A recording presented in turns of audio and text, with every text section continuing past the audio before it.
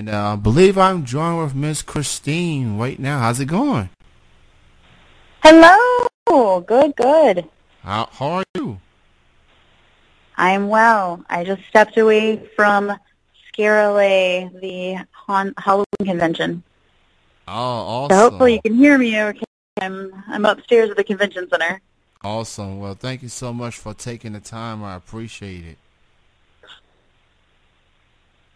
And I also want to thank you for that incredible birthday video message, courtesy of Cameo. That was one of the best birthday messages I've ever gotten, just from start to finish.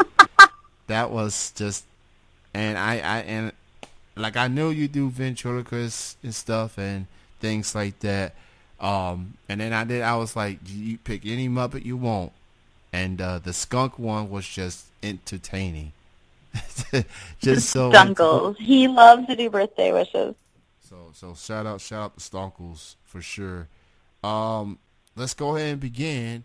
How did you get started into being a ventriloquist? How did it start off for you? I started doing ventriloquism. I didn't know it was a thing that people did. I just made my teddy bear talk, my invisible friends talk. I did it so that this little girl that was staying at the Ronald McDonald House at the same time we were, I wanted to prove to her that her stuffed Gizmo doll wasn't whispering in her ear and just didn't like me, that he wasn't actually talking, because my teddy bear and my stuffed animals could talk to everyone, but they chose not to talk to her. And that's what I did it. I did it as a way to, basically kind of deal with someone who was unintentionally bullying me by saying that her stuffed animal didn't like me. And it was hard because we were both going through stuff. We were staying at Riley's, or at the Ronald McDonald House, where we had family at Riley's. My brother was in the hospital. And then when he got out of the hospital, I continued to do it with other invisible friends and stuffed animals. And then after he passed away, my parents got me a puppet, and I used it as a way to help other kids who'd lost loved ones. And I've been a fan of that line of work for quite some time. Jeff Dunham's, comes in mind. Him being so successful at what he does, and so entertaining. That takes a lot of work. People don't realize that. A lot of practice goes putting that together, making it possible. What was the first Muppet that you used when you first got started? My first puppet was Freddy. He was a big, furry, red monster puppet, and he was almost as big as me at the time. I think the first time I did a public performance with him was the Francisville Follies. I was 7, maybe, at the time. It was our local talent show, and it was in front of a bunch of people on an outdoor stage, and I performed with the Girl Scouts. My troop had gone up and sang, and then I went up with Freddie to sing, and I got so nervous I couldn't remember what I was supposed to do, and then I did it, and everything was fine, and I just kept doing it. Definitely, any performer, any entertainer, whether you're a music artist or a comedian or ventriloquist, that has the guts to go out there and perform in front of an audience, respect to everyone, because that's not for everybody. Some people will be shy. You gotta command that stage. You gotta go in there with confidence, or you're gonna be eaten alive, pretty much. And I've been checking out your videos on YouTube and all the other puppets that you've used. What do you consider the most popular one, the one that people likes the most from all of the ones that you use, per se? I think that everybody has their own favorite character based on their life experiences and what they relate to. A lot of young kids really relate to Stunkles because he deals with bullying a lot, and he will talk about it and how he doesn't really like being a skunk because people don't like skunks, and they understand what it's like to really feel like they're they're challenged by other people and feeling like they don't fit in or whatever it is they're going through. A lot of times I find that they relate to him. Also, he's just cute and has those big blue eyes and everybody just loves him.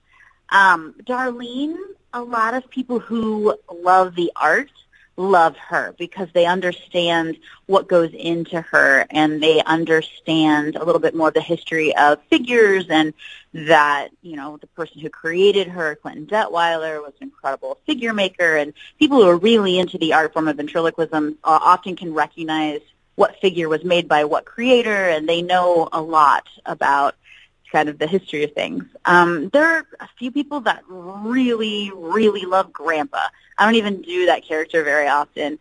A few people, Darwin is their favorite.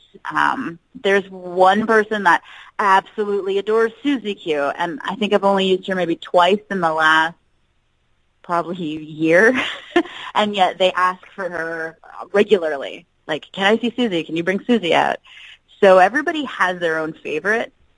I don't pick favorites because they're like family to me, and I'm not going to pick favorites. But I enjoy using all of the different characters at different times for different reasons. My husband's favorite is the marker board. Hands down, 100%, always, he loves the marker board. It's his favorite thing in my show. So it just depends on the person. I definitely love Stonkles. You know, that's, you know, that probably might be the part of my favorite skunk since Pepe Le Pew. And from the looks of things, I say Stonkles is more likable than Pepe Le Pew. Pepe was just trying to flirt or something. I don't know. I was young back then, watching cartoons. Pepe was a bit of a player, if I remember correctly. Yes. He was always chasing that cat. Yes, player, absolutely. Yeah, just flirtatious and whatnot. But Stonkles it just got my heart, and so that was just, you know, Cameo is an amazing website. People can like request video messages from a variety of people, famous people, up and comers. That's how I heard of you. What's it like to have people get video message requests? Reach out to you for that. How do you feel about the whole concept of people, you know, with video messages and everything? I actually really love Cameo. I think it's great because they've taken an idea that's kind of been around for a while and made a business out of it and made it easier for all of us and put everybody in one spot, which is great. I've had people request video messages for me since since cell phones, not regular phones, but basically since you could create easy content. I've had people who will write me and say, hey, you know, it's my daughter's birthday and she really loves puppets. Could you just put a video together for her? I'll send you, you know, I'll PayPal you money or send you a check if you want. And so it's something that's kind of been coming up from fans for years. So it was really great. My friend Chad actually told me, Chad Lindbergh told me about Cameo. He's like, you've got to get on here. And so it was fun to have him telling me about this cool new thing that ended up being really great. And it's a great way to just kind of direct everybody to a safe place where you can send content back and forth and like they can speak through the app instead of, you know, people trying to track you down. And social media has made the world a little bit of a different place anyway, but it's kind of nice to have that safety net of a company that's kind of controlling it all too, because you don't always know who people are when they want to get a hold of you and what they want. Very, very true. A lot of catfishing out there, you know. You know, people try to get me to do online dating. I'm like, you know, I'll stick the old school way. I want face-to-face interaction. You know, anyone could be anybody